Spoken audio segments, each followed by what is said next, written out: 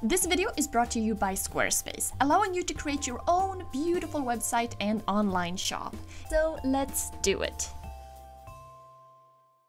Hi guys! Well, today I'm going to build these designer wall cube shelves with LEDs. This is a great example of how you can integrate LED lighting strips into your project, and I can't wait to share it with you guys because I really like the way it came out. Now, if you enjoyed this video, please share it and give me a thumbs up, and don't forget to subscribe to my channel for more project videos. But now, let's get into the build, shall we?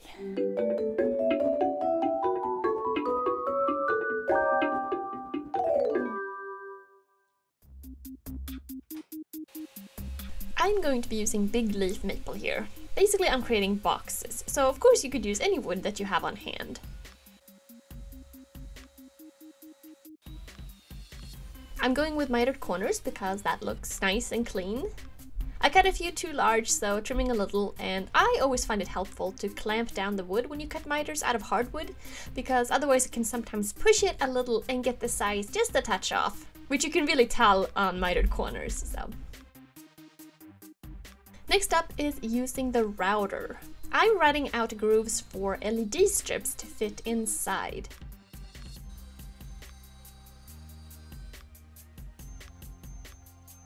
So here are my pieces, and I've got wood cut and grooved for 3 differently sized boxes. To glue them up, I'm using masking tape to get the pieces lined up, and then just folding it up like a package. And the masking tape acts as a clamp. And then I just had to repeat 2 more times.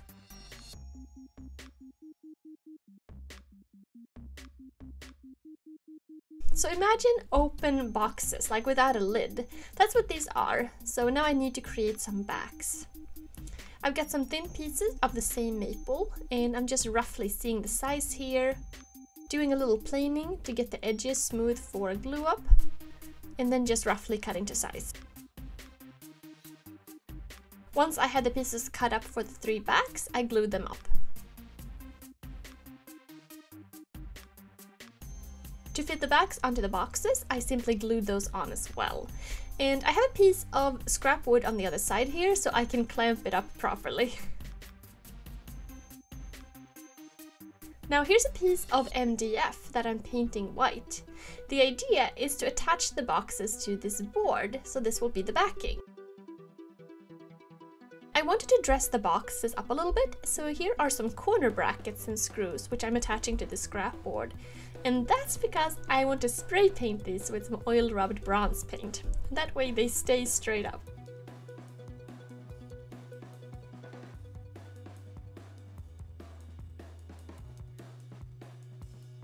Now, where should I place these on the board?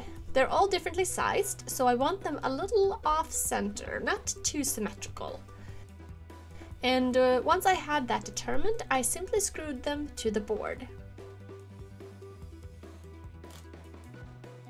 Then here I've got some white LED strips, and these will fit inside each groove.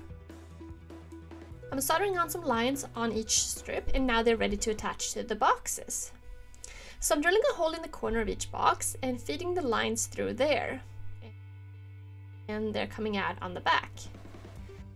Then I'm simply removing the protective backing on the LEDs and pushing the strips into the groove. And I found that it was really helpful to use the rubber part of a pencil to push it in between the lights to secure it better. This went pretty smoothly, so all the boxes have LEDs all around them. And then lines from each strip are coming out on the back side. To control the lights, I have a small switch here, which I'm attaching on the corner on the board. At this point, I realized I needed to attach the brackets, so screwing those in. And I really love the oil rubbed bronze finish. I think it contrasts nicely with the maple. Okay, so all the boxes are back on the board, and now I'm working with the back. So I'm connecting all the red lines and all the black lines together, running the red through the switch and the black straight to the power.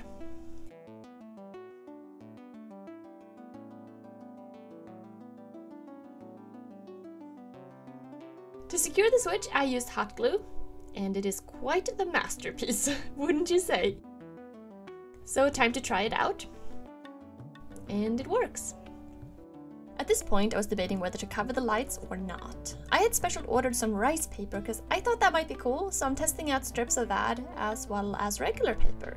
Remember, the lights are inset in the groove, so they wouldn't be touching the paper. There's space in between. But then as I was looking at it, I really didn't mind the individual lights showing, so I decided to leave it alone. To finish the boxes, I added some de-waxed shellac that I just put on really thinly with a rag. Then it was time to bring the whole shebang inside, and I'm attaching this right next to my front door. Here the white board is screwed into the wall, so testing it out, and it is super bright. A little too bright, in fact. So then I went back to my original idea to cover the lights up a little bit. I actually ended up using regular white hardstock that I'm cutting into thin strips. And then I'm using decoupage to attach them right over the lights.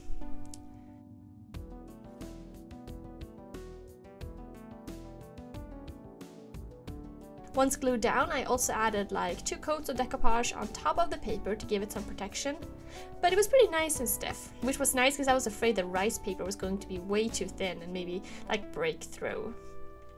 And I think the paper here really added a nice touch and also brought down the light level a little bit, so that was perfect.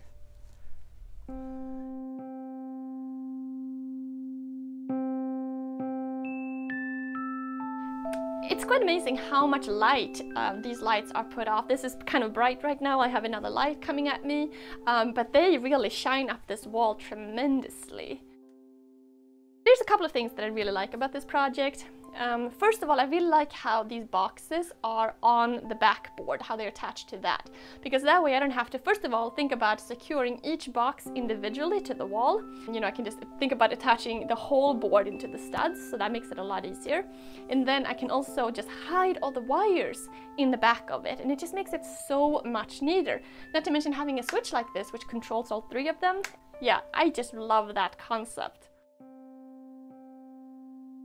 I guess another thing too was the cover for these lights. I wasn't going to have one cover because I tried it in the shop and I didn't really think it was necessary. But then after putting this up here and I sat down in the chair and I was like, ooh, it's kind of in my eyes. I thought it was a little too strong. So that's when I did that, and I'm very happy I did that because I think it added such a clean and finished look. And it was really simple to do as well. So it was just kind of a nice finishing step. So yeah, let me know what you guys think. Do you like this general project? Would you have done something differently? Yeah, share in the comments, and that's always interesting to read. Okay, now I want to thank Squarespace. They're the sponsor of this video, and I am so happy about that because I've been using their system for quite a while now, and yeah, I'm a fan. Let me tell you, they make it really easy to create a beautiful and sleek website or blog or online store. They have lots of great templates you can use, which will make your website look like, yeah, like you hired someone and had them design something just for you. When really, no, you did it all yourself and it was super easy. I also really like their interface, especially when running an online store. It's awesome for keeping track of inventory and all that stuff. So if you are looking for a new site, maybe somewhere to showcase your projects or sell something, then definitely check them out. They offer 24/7 customer support, and if you use the code DARBIN, you'll get 10% off. Isn't that cool? So check out the link in the description below to start your free trial, or go to squarespace.com/DarbinOrvar.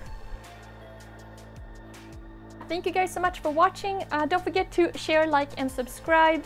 And like I said, let me know what you guys think about this project. And I'll see you guys soon. Bye!